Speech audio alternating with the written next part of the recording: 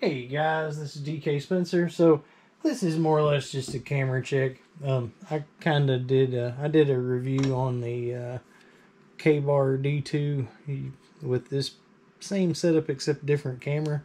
So I'm kind of doing a little comparison. So I will link all of this stuff in the description, and I will do individual reviews on all this stuff. But like I say, this is just more or less a camera check. So nerve damage, that's hard to do. So all right, good times. I'm definitely going to do a video about a couple of different little knifey poos. All right, that's probably enough. Hey, don't hate.